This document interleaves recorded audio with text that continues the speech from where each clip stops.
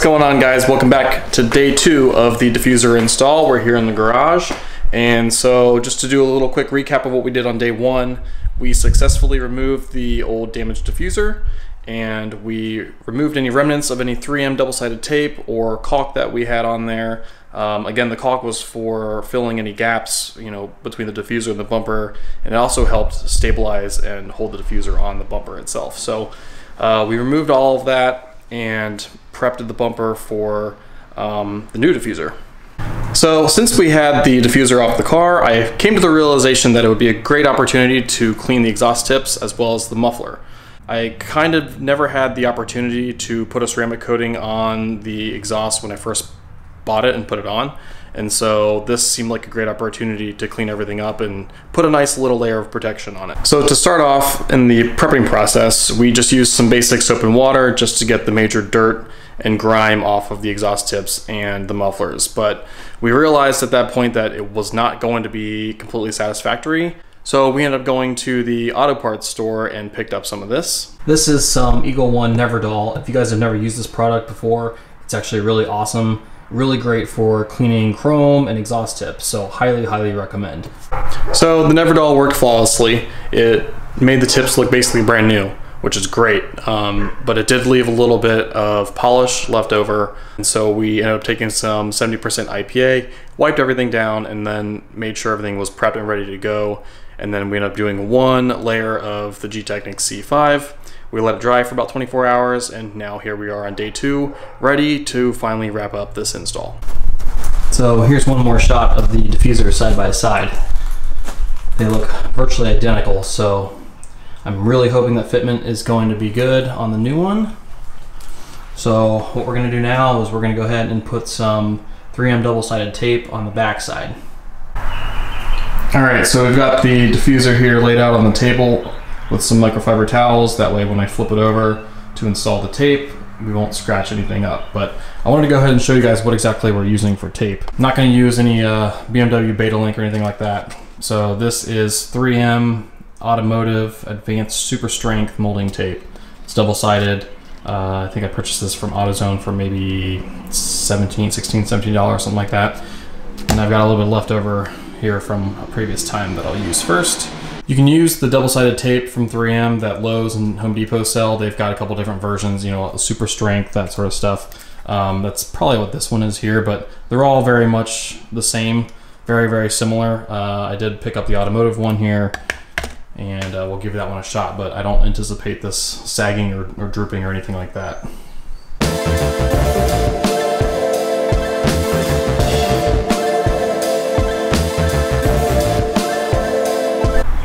Okay, so as you can see, I've got more than enough tape on here.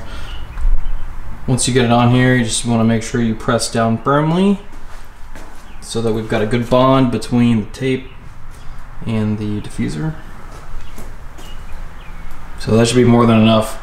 The rest of it, like this middle section here, that part really doesn't touch the bumper all that much, so I'm not too concerned about putting any tape there. And since we've got mounting holes on the back, middle section, as well as one on each side, there and there, then that should be more than enough to hold it on there. And I'll probably do what I did on the last diffuser and follow it with, a really thin bead of caulk just here on the tip, on the edge, right up against the bumper, just in case we have any weirdo gaps. Okay, so I've pulled all my tape off, or my the backing of the tape. So we should be ready to put this on now. I did do another quick wipe down, but just with some IPA on the tips and everything, parts that I can't really reach too well once the diffuser's on. And I also put some microfiber towels on the tips just to protect them so we don't scratch anything. So let's get this puppy on. I already did a dry test fit before I put, put the tape on, and I think it's going to fit actually really well. So we'll see once we get it on here.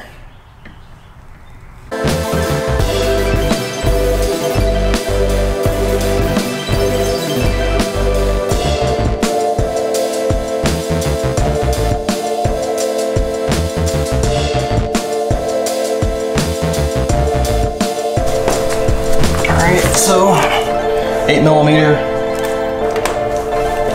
gonna ratchet.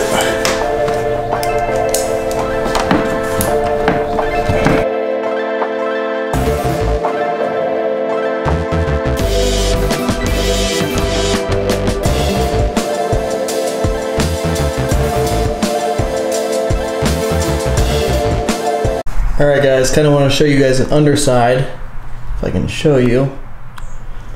So all of the 8mm screws lined up decently well.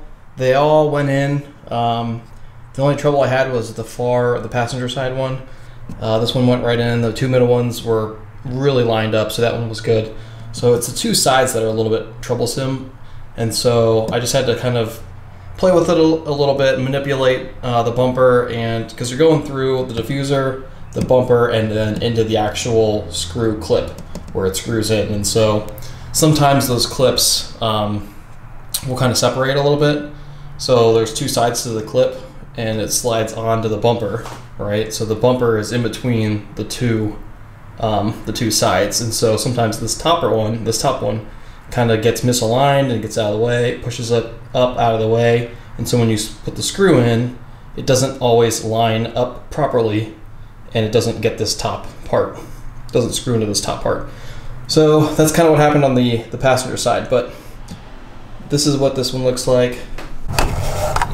Here's the next screw here in the middle, and then there's one on the other side of that. Right there. This is screw number 3, so I didn't have any problems with the middle two. The middle two lined up fairly nicely. And then finally, this is the 4th screw on the passenger side. So, like I said, this is the one that kind of gave me a little bit of trouble. All right, just to give you guys a close-up of what I was talking about when I was talking about the clip being misaligned. So here's an example of one. You see how there's two sides to it. So the bumper, the plastic fits right in between the two here. And so what happens is over time, they kind of misalign. See how kind of jacked up this one looks? Fortunately, the hole is still aligned, but they twist after a while. And so what happens is, what I was experiencing on the passenger side was I was putting the screw in this way, and since this top part was not aligned, it would not screw through the top side of this one.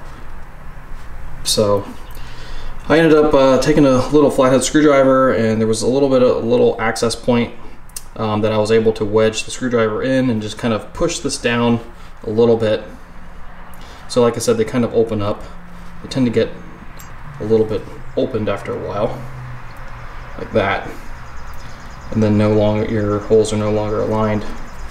You know, the more this opens up. Just an example here. So it's more opened up, the hole doesn't perfectly align, then the screw won't go through and then it won't thread. So I was able to realign it and get the screw in there. All right, so we successfully got this installed. I'm gonna go ahead and show you guys what the gaps look like. I wanna say fitment is very, very similar to my RW Carbon one, so I'm gonna give it like a 8 out of 10. It might even be a little bit more snug, to be honest with you, but you can see there's really aren't that many gaps or anything. Let's see if we can get you more. There you go. You can kind of see there's my tape. So I had tape going here and then I stopped a small gap in tape. So you can kind of see that little gap, and most people are not gonna notice that. Probably 99.9% of people are not gonna notice that, but the 0.1% of us that are extremely anal, you know, I'm gonna notice that. So I might end up taking a little bit of caulk and just filling it in this entire line. So you can kind of see a little bit there, maybe. Going across, it's actually really flush here. But here's kind of where my trouble area is right here. And then you can see my tape again there. And so this is pushed up as far as it'll go. But this little gap right here, I just don't want water and dirt and stuff coming through here, and then it's just sitting wet constantly between the diffuser and the actual bumper. So here's this side. Again, very, very little gap. Overall, I'm really happy.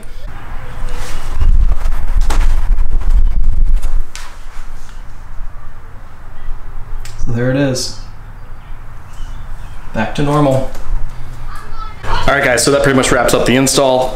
If you guys have any questions or have any comments, please let me know. Again, there are tiny, tiny, tiny little gaps, which will probably end up driving me crazy. We'll see. For now, I'm gonna leave it the way it is, but I might come back maybe in a couple days and put just a really thin bead of caulk there just to hold it in place. But other than that, super excited. Glad to have it back in the car. It really complements the rear end, if you ask me. So I'm really happy. So again, if you guys have any questions, please let me know. Otherwise, we'll see you on the next video.